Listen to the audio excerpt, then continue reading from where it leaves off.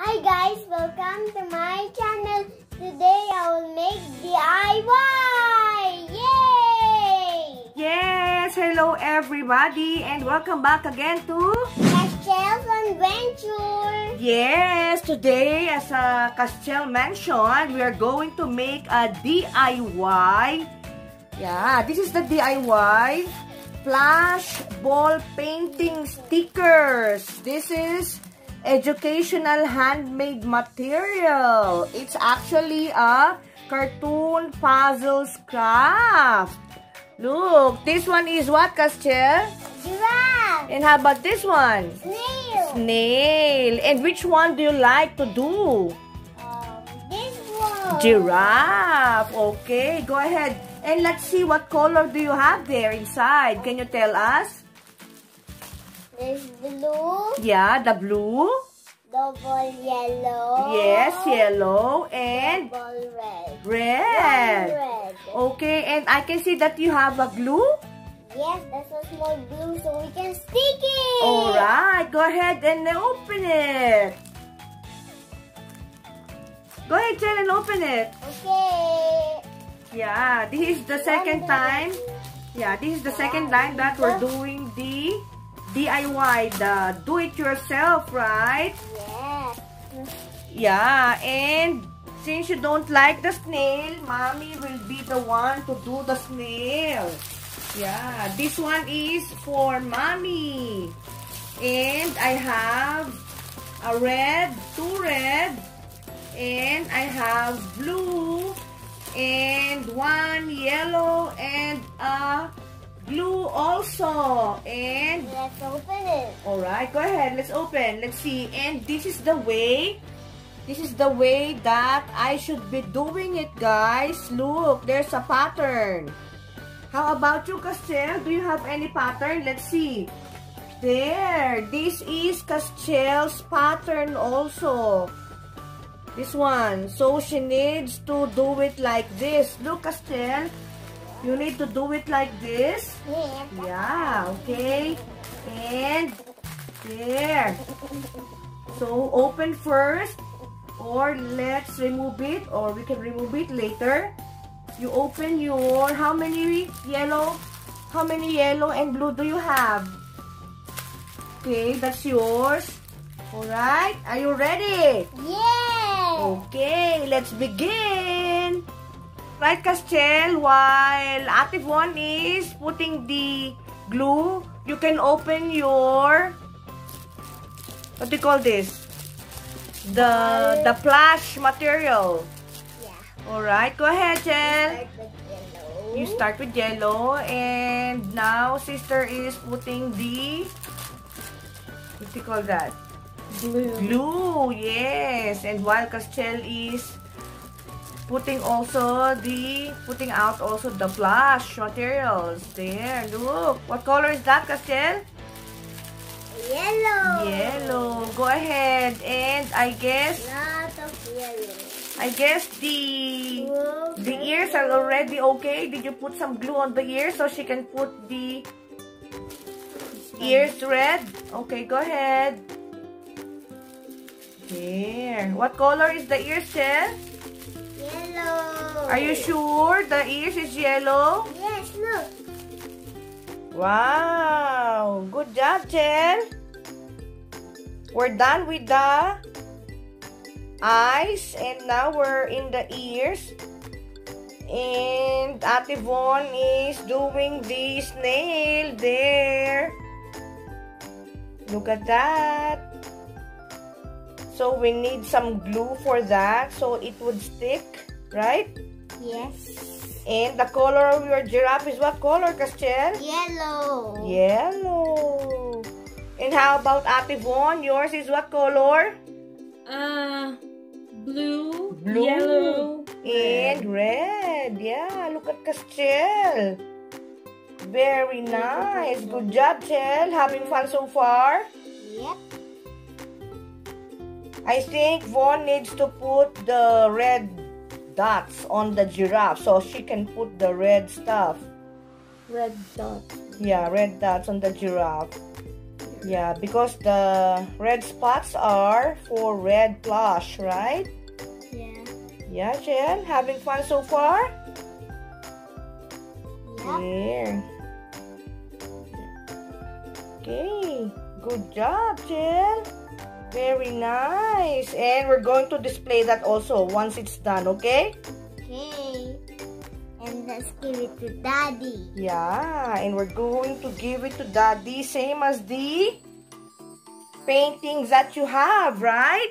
Yep. Okay. Alright, guys, and we are now on the part of the face done. Yeah, the mouth is there, the eyes, the face is done. And we're now going to put Red. the red one. Here. And Vaughn is doing this till the body of the snail. There. What color is that, Chel?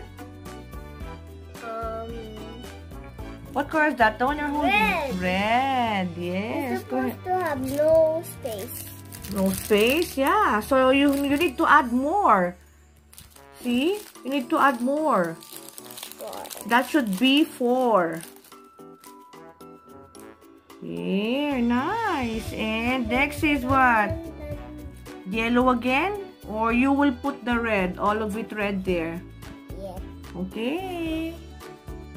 Nice. Red. And again, guys, this is a DIY do-it-yourself flash ball painting stickers. This is for children. It's educational handmade material. And it's a cartoon puzzle crafts, right, Chel? Yeah. Wow, nice. Look at that. It's 6. It's 6 in number. Okay. And do we need some more glue, Chel? Yes. Okay, go ahead, ate. Please put some glue. There. Nice. Fill this side first. Okay. Alright, go ahead, Jen. We're almost done. Yeah. I can see the shape of the giraffe. And the snail. Yeah, and the snail. Ate Von is doing the snail. See? Nice. Very nice, right? Yeah. Good job, Castielle. We're almost done. See that?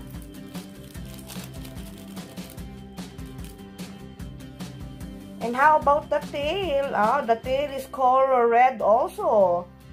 We're almost done. Look at Ate Von. Nice. I was supposed to do the snail, but I cannot do 2 things at the same time because I'm holding the camera. So I asked for Ate Von's help. Nice one, Chin. Wow. Good job. And here at this side, this is the stand for the painting. After it's done, we can remove it and we can put the painting there. See? Good job. Castielle is so serious. See? She's almost done with the giraffe. And how about you, Von, the snail? So far? That's looking good. Looking good. Wow, nice. Wow. Also, Castielle's almost done. Good job, baby. Alright, and we're almost done. And Castielle is now putting the feet. There. Does it look like giraffe? Yeah, it does. Yes, good job. And how about the snail? Let us see the snail. There. Nice. Okay, put now the red here on the tail part. Look at that, Mommy. Ah, okay. What is that color, Chel?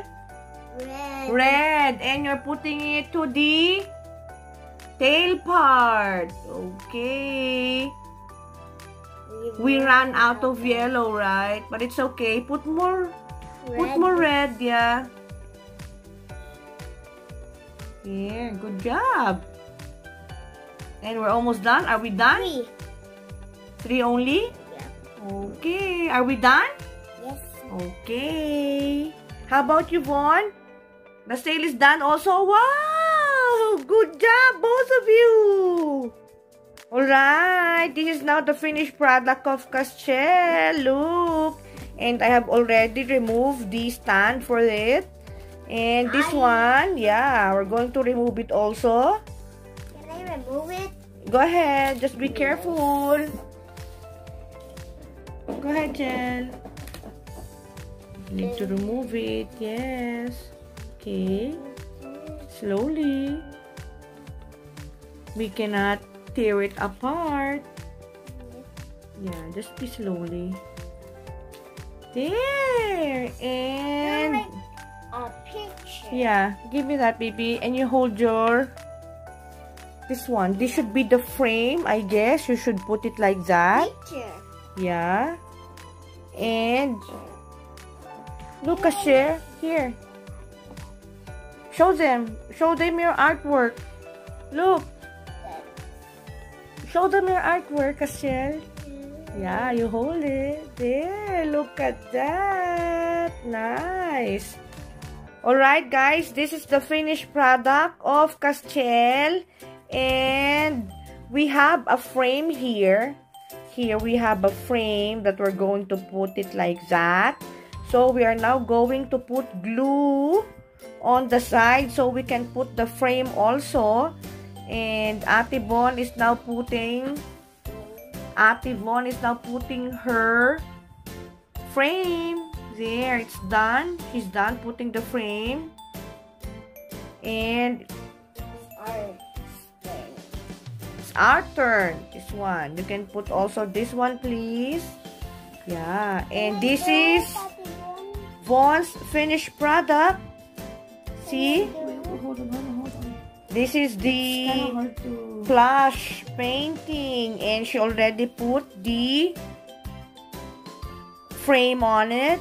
And later on, if the glue has been dried up, we can put it on the stand. And this is the stand that we made a while ago. Before it's right? Before it's like this. And now it turned to like this one after we assemble it. There, and yeah, sure, later after we're done. I want to put it. Yeah, this one? Okay, it's hard to put the glue. Yeah, so we need to... Yeah, there. It's kind of hard to put the frame. Yeah, and we're now done with the frame of Castielle's work. There, and we're just going to let it what? Yeah, we're going to let it dry, right? Yes. And we'll see later, okay? Okay, let's do this. So are we done, Chel? Yes. Look, Mommy, it's done. Can you help me put it in the Yeah, stand? this is Castielle's work. And that is Von's work. Okay, and now we're going to put it in the stand. Okay, carefully. Yeah. Wait, hold on. Okay, go ahead. Let's do this carefully. There. It's already been dried up a little, right? Hold on. There, Castielle, look at that. Whoa. Whoa. You happy? Yeah, that's the And one. that is Ate Bon's work. Look. Look at that. Standing up, Yeah. down. Nice, Chel. Yes. You happy with the outcome? Yeah. Alright. And what is this again? Giraffe. Giraffe. And the other one is the Snail. snail. Thank you for watching my video. Please don't forget to subscribe, like, and share. Bye! And don't forget to click the notification bell for a new video. Bye! Yes, guys, thank you very much for watching us. And again, this is the Plush painting materials, educational for kids, and your kids can do this also at home, right, Chen? So, did you have fun doing it? Yes. Yeah, and please don't forget to subscribe our channel, and see you again to our next Video. yes, and be safe Always.